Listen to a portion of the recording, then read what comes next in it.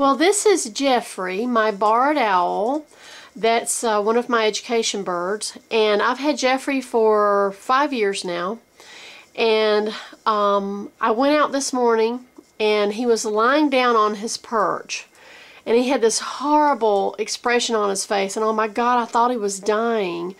And I just ran down to the house. I got my gloves. I came back. I scooped him up and brought him down here to the house because I wanted him to be nice and warm. And if he was going to die, because, you know, he was an adult when I got him, so I have no idea how old he is.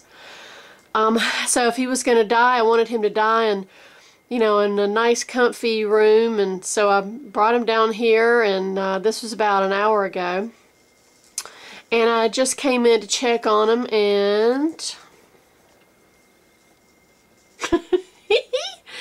Jeffrey is a Justine. She just laid her first egg for me in the 5 years that I've had her. I guess when they're in captivity, maybe they don't start till later. I know my red-tailed Mina I had her 8 years. She was 10 before she laid her first egg.